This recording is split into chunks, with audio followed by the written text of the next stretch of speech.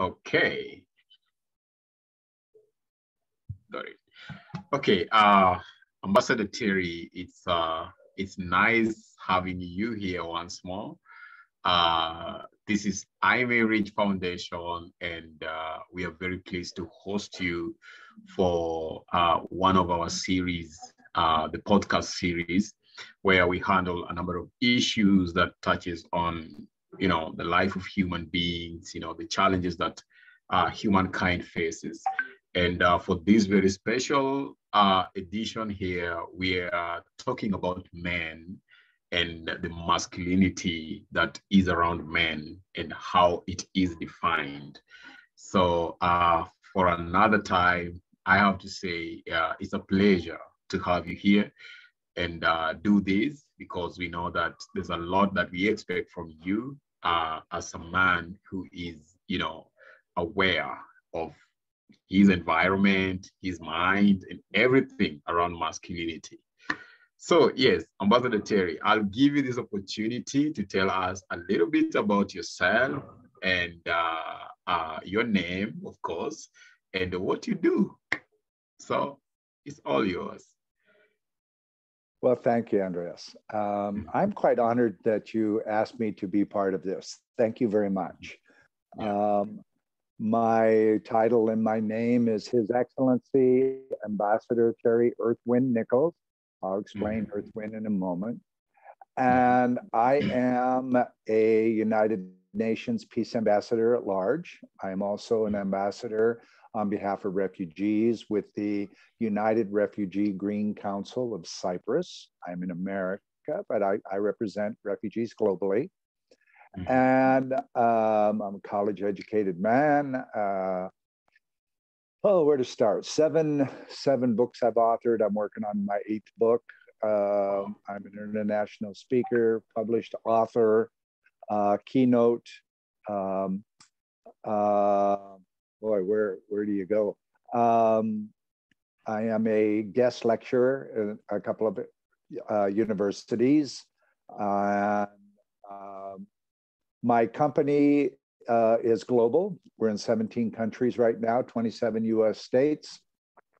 And we do business in 6 languages now, which is kind of exciting. We started 9 years ago as a mom and pop operation, my wife and I as business partners.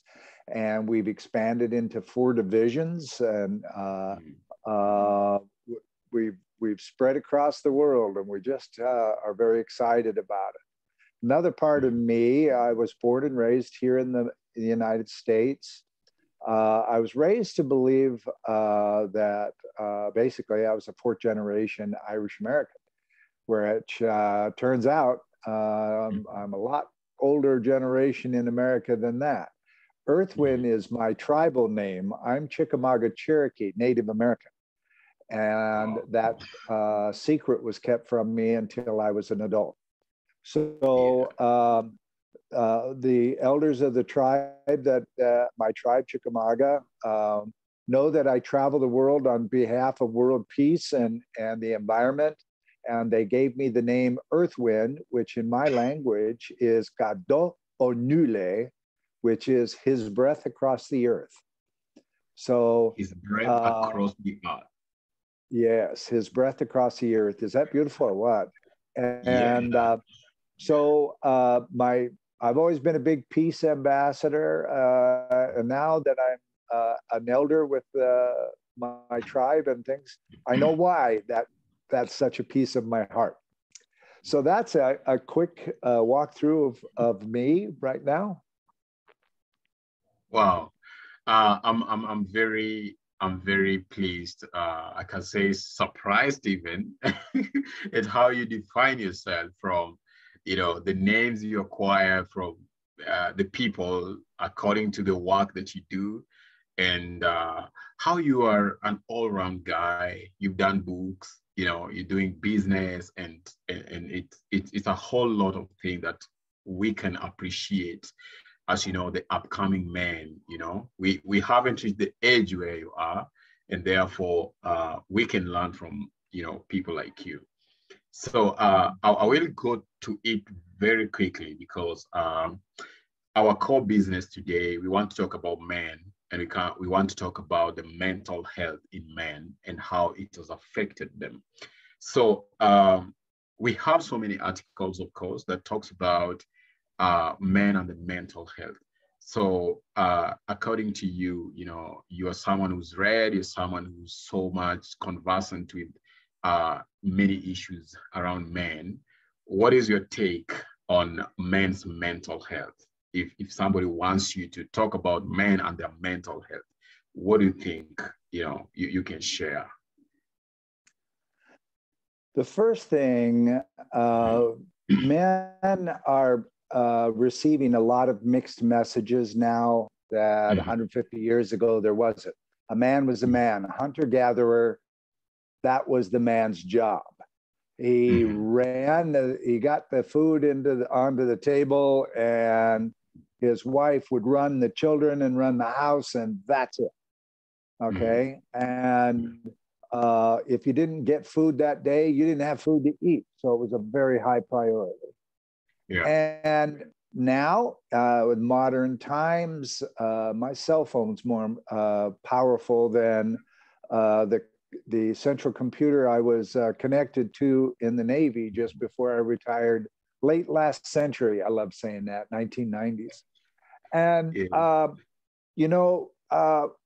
getting in touch and being present with our masculine side and our female side, yeah, guys, we've got both, okay, is important. And depending on the messages we're receiving regularly, they can be very mixed and cause a lot of angst. And so talking about it out loud, I like talking in circles. I always have. Now I understand why. That's a big part of Native American life and indigenous cultures, is sitting around a circle and a fire or whatever and talking things through. All right. So returning to those basic precepts of connection to humanity is very important. Even though, like on my screen right now, there's more than one of us, and we're still a circle. Okay, we still put things in the middle and we talk them through. And today we're talking about them. So it's very important. Wow. So I think you've already laid the foundation for this podcast, because you've told us like the man's psychology and the man's role in the society from the cradle. So it really means a lot that we understand that foundation and how it has moved from one generation to another. So our next question, I would put it this way, that men are not said to be emotionally available, and somehow, or not even somehow, in most cases, they don't allow themselves to be emotionally vulnerable. So they cover it so that you can't reach them. There are people who are in the house, but physically present but emotionally absent, leading to so many children, so many men raised by other men who are not emotionally present in the lives of their kids. So you come from a different generation, and what we are facing today might be slightly different from what your generation were. The definition of the father from your generation and the definition of the father in our generation, the portrait of the father in your generation and the portrait of a father in our generation. So what do you think is the leading or is the causative factor to this alienation of the father figure in the house compared to when you guys were growing up? Is there any comparison between the masculinity when you guys were growing up and the definition of masculinity today? Masculinity, I'm Mhm. 68 years old. So Yeah. my growing up was the 1950s and 60s. Mhm. And in those days, Mhm. a man was a man, machismo, the leader, the runner of the family, the person in charge, Yeah. non-negotiable. Mhm. And they had to have that persona on the street. They had to run that energy 24 Mhm. 7. Yeah. That's it. Mhm. Okay. And that caused a lot of problems in and of itself. Okay. Mhm. Communication problems. You know, a man couldn't just sit down and with somebody and talk about their problems, because then the man is weak, and weak is the worst. Okay. Mhm. Whereas today, everyone in society, certainly you, Andres, and your generation, Z's and G, are more attuned to the intercommunication between the mother and father of a family, for instance. Yeah. The leader Mhm. of the family now is more common than people think, is a female, a single mother, a single parent in charge. There Mhm. isn't an option to talk it through with anybody. There's no one there. Okay. And people in my generation were expected to make 2.3 children somehow. Mhm. Okay. And in Yeah. this generation, everybody's going to say, well, if you want children, that's fine. If you don't want children, that's fine too. We've got almost 8 billion people running around. Um, Mhm.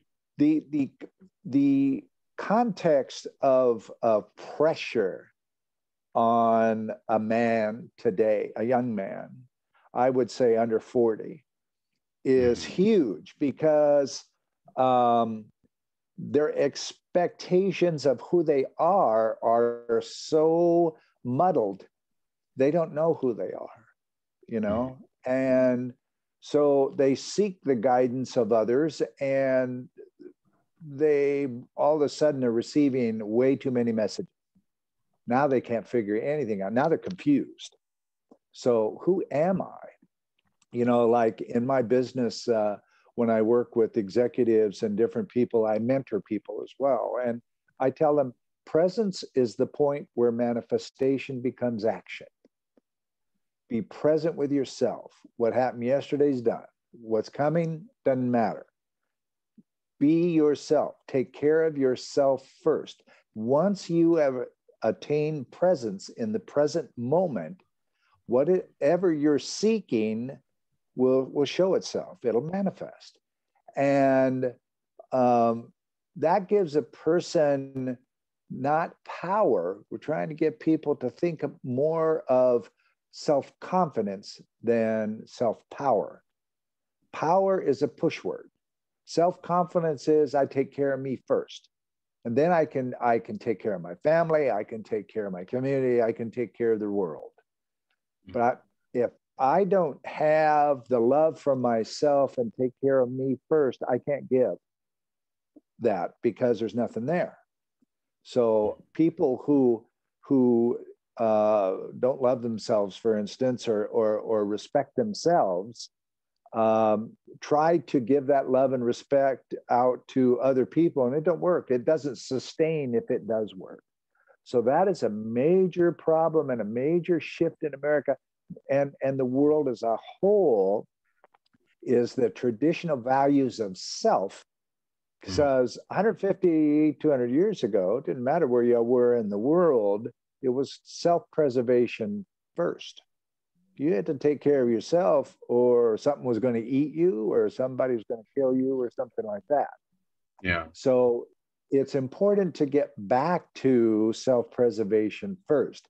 A Mhm. great example of what I'm speaking of is if you're on an airplane and the oxygen masks come down, you put Mhm. yours on first. You take care of you, and then you can help a lot of people. But if you Mhm. try to help other people, you'll pass out and you won't help you. Mhm. So it's me first. It's not being selfish. Yeah. Somebody put that up somewhere 50, Mhm. 80 years ago. that if you thought about yourself first, you were selfish. No, that's not true. Yeah. Okay. You must protect yourself first, and then, you can protect others. Wow. Wow. Terry, I think that's something very insightful because so many men maybe think about being there for their family, being there for other people, but they don't really take care of, what is inside them before they reach out to other people. So it becomes a really, really serious issue on that. So you know, you've said this, but I want you to like maybe help us in a nutshell. How can we raise a community of men or a society with men who are emotionally aware of who they are and are equipped, to be the men that we all desire to be, despite the innovations or the new comings of the millennium. I don't know if you get that. What I tell a lot of young people, especially young men, because they're very confused. And society openly supports women right now. And there's nothing wrong with that. It's just the way it is, which makes it more complicated for men. And so find a father, find a mentor, find someone, an elder. Indigenous society relies on the elders to teach the youth because the parents are busy working, okay? And when the youth grow up, it's their turn to go work. And when they get older, it's their turn to teach. Yeah. Elders, old folks, ladies and gentlemen, that are listening to this, the senior people have a lot of wisdom and a lot of years to talk about things that are of value today. Just because they're not proficient at working on a computer or a cell phone doesn't mean that they're foolish. They have a lot to give and they want to give it. Okay. That disconnect is the biggest part of the breakdown in societal communications in probably 3 generations, is the fact that we no longer pay attention and connect to the elders in our lives. Wow. Okay. The elders in my lives when I was a young man, my father died when I was in school. And so my father figure was removed.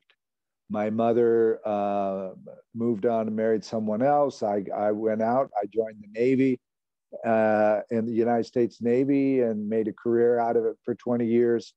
And different people who were older than I am did not fit the father figure, but they certainly felt that they should mentor me because they all told me, there was 3 or 4 in particular. I want you to stick close to me because I want to teach you. You're someone special, and I want to make sure that you have the right skills in life. And I'm so glad they did, because I was lost at that point. I had no dad. So quite a large percentage of my mentees, my male mentees certainly, have no father. So I'm Papa Terry or dad or father or whatever, and I'm fine with that. I love it. Wow. I pick a number of issues from your statement. The first one is that the younger generation of men need to find a mentor, find somebody who has been through the maze of masculinity so that they can help you chart your way through it, because the demands, of life that you needed when you are 19 is much more different from the demands of life that you need when you're 30. And it will be different from the demands of life that you will have to meet when you're 40, and so on and so forth. And another blessing is that I can attest that all people love talking. I have a grandmama who wants me to just listen to her stories over and over and over. There's a lot into that. So the say or the phrase that all is gold really it is gold because, and it's one goal that comes for free because elderly people just want to talk and they want to tell you about their experiences. So that's something so powerful you said there, that we need to find our own mentors. We need to reach out to the elderly and try to, get what it takes to be a man so that we can move from one point to another. That's really, really profound. So, Ambassador Terry, um, research is proving something that is really, really alarming, that many young people, in their attempt to cope up with societal expectations of being a man, they fail at some point.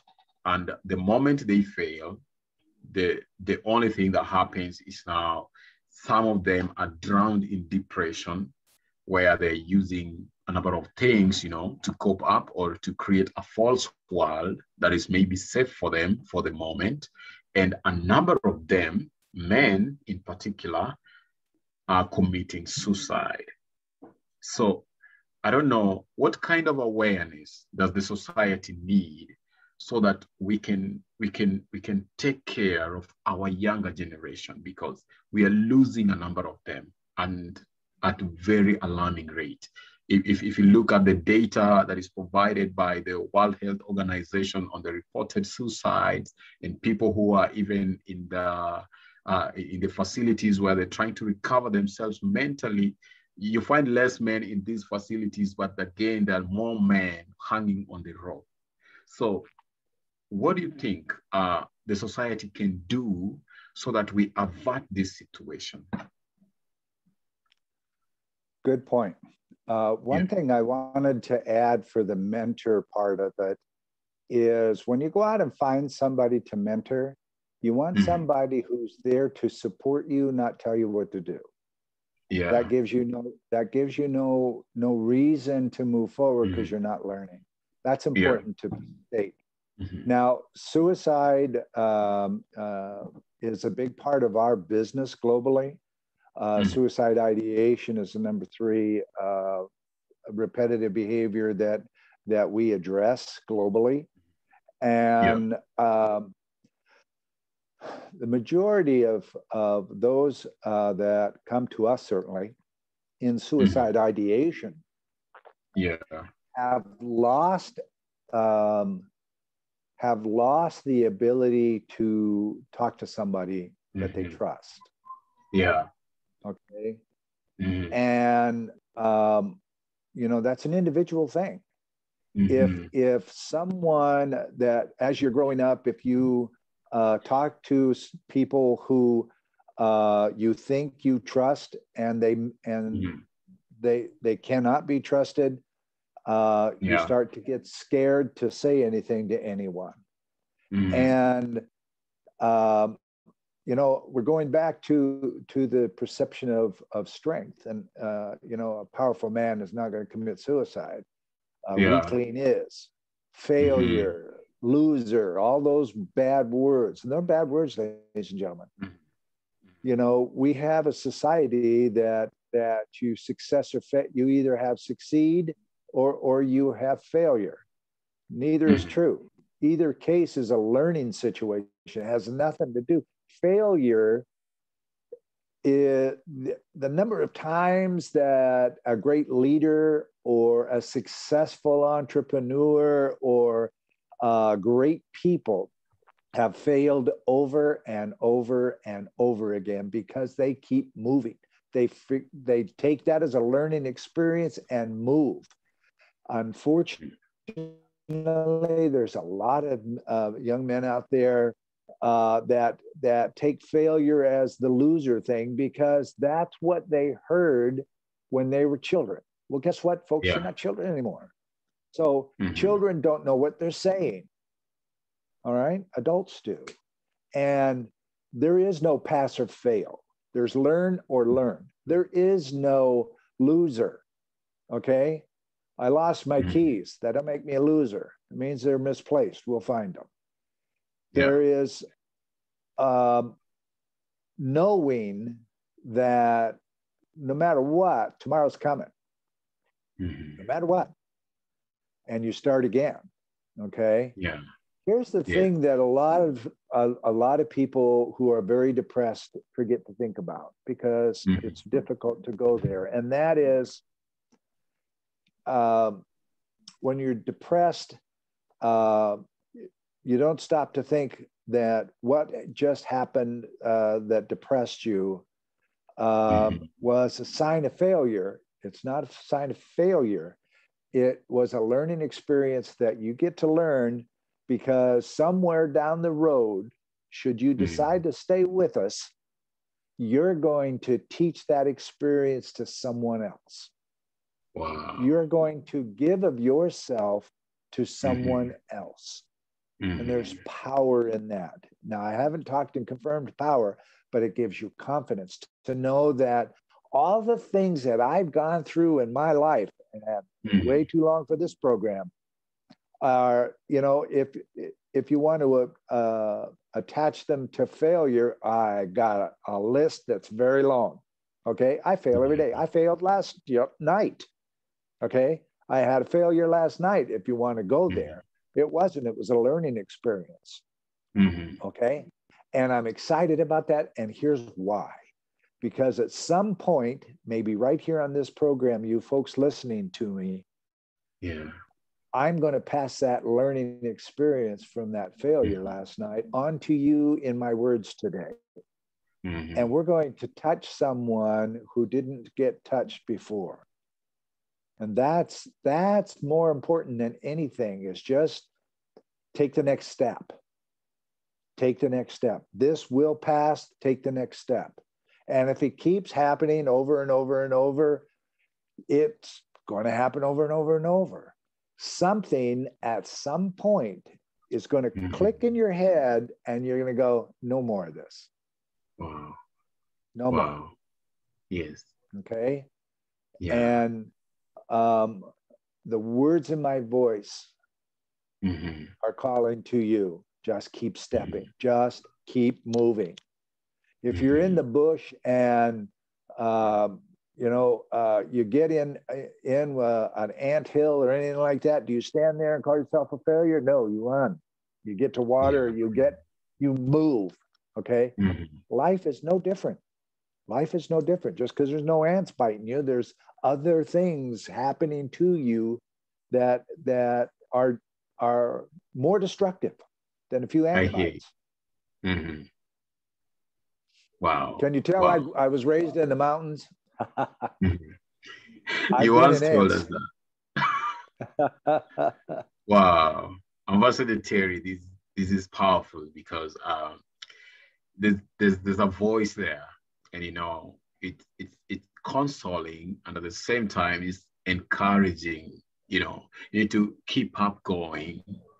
And from the beginning, you mentioned something about machismo. It's like a toxic masculinity. And as a student of literature once, I take this book by Chinua Achebe, Things Fall Apart. The character there, Okonkwo, was not ready for change because he was so much inclined towards machismo, the toxic masculinity. And in the end, he had to commit suicide because he could not accept that things have changed, or that he failed once, and failure does not mean the end. So if you've not read this book, I'm challenging you to go ahead and read it, because it has a lot to teach about machismo and how toxic it can be. And like T.D. Jakes says, even the strongest man needs help. The strongest of all that we think are very strong, at some point they're also broken. So Ambassador Terry, I think we're just coming to an end. And you've told us that we need to reach out to mentors, we need to reach out to people. So how is it possible to meet you, or just to reach you as a person? We are in a global village right now through the internet and all that. So technology has managed to make it easier for us. So you, as an individual, as a father, somebody who's gone through the mazes of masculinity, I know the first way we can connect with you is through your books, But now, how else? I tell people I am an open book and I'm very researchable. So Yeah. if you go to the internet and search Terry Earthwind Nichols, make sure you use Earthwind because there's about 20,000 Terry Nichols in North America. So if you Google or research Terry Earthwind Nichols, there's one in the world. All of my books, my websites, all of my social medias, I just enjoyed going over 51,000 followers in LinkedIn. Yeah. That's the important part. As a parting comment, I would also make sure that you understand something else. Again, I'm 68 years old, and guess what? I have a mentor. Wow. I mentor a lot of people, and I have a mentor. Okay, we all need someone that we can trust and draw information on, and from that, make better informed decisions for ourselves. Thank you. Thank you so much, Ambassador Terry. We are unfortunately short of time right now because we have to end it here. I have to say that it's been really, really profound. Your thoughts are very profound. And we are so glad again as IME Foundation reaching to you once more. So I would say goodbye from this point. Maybe you just have a parting shot and then we end it.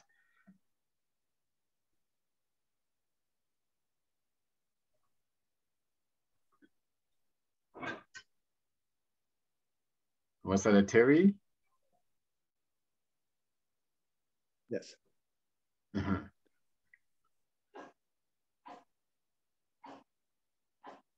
The parting shot, Ambassador Terry, we just have 1 minute and then we going.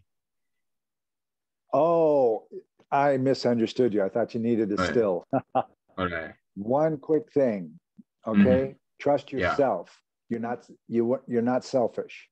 All right. Thank you. Trust yourself. Yes. Be yourself first. Thank you. Thank you so much, Ambassador Terry, and may you have a nice time. Thank you. I've enjoyed this, and I'm very honored that you made me part of your program. Thank you so much. So, bye-bye. Bye. All right.